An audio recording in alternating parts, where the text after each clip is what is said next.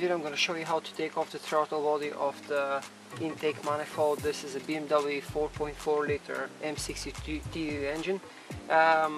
This should be very easy. Obviously it has been removed from the engine, so all you have is 4 10mm bolts and 6 T30 bolts here as well, attaching the body to the plenum.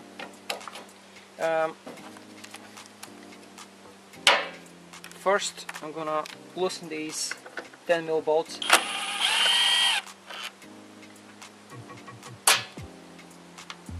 A little bit of oil inside, I'm not surprised.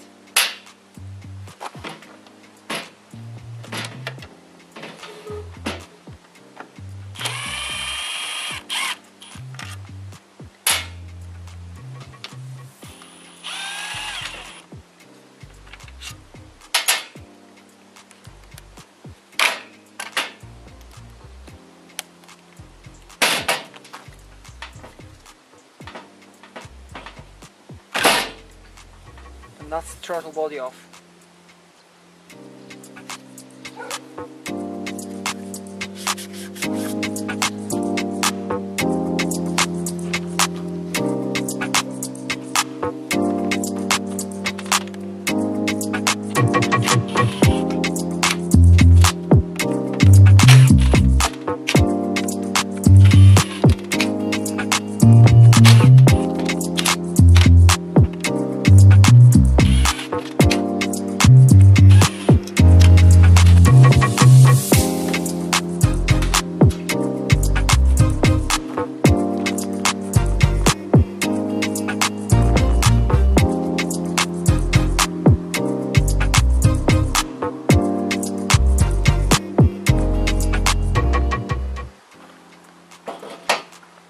Normally this is at the back of the engine, so I've taken it out for the purpose to show you how many bolts there are, how easy it is to take off, obviously with the manifold off.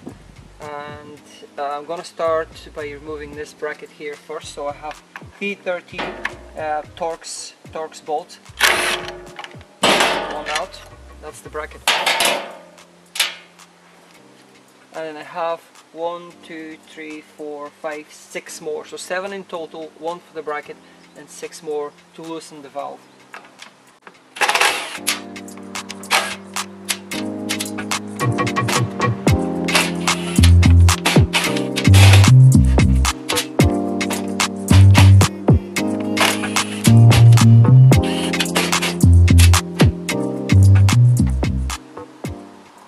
And that's the valve off. That's all there is to it. Now what I want to show you is this here. Now if you really don't want to be taking the manifold off the car, you want to do it when the manifold is on the car, you will try and gain access at the back of the manifold, and you can pry this off. You can see these teeth. You can remove it that way as well, and there's a valve inside that you can just replace, but I'm going to replace the whole thing. Once you remove the CCV or PCV valve at the back of the intake, if you want to clean the intake, just because there is a little bit of oil inside, what you can also do is you can remove this plastic bracket here and the pipe which goes at the front of the intake manifold. So literally just, I'm gonna try and rotate this to show you. There's a pipe inside. This is the pipe here.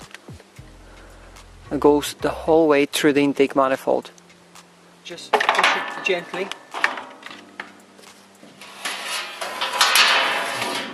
And that's the pipe out. As you can see, there's quite a bit of oil and grease built up. That's what it looks like.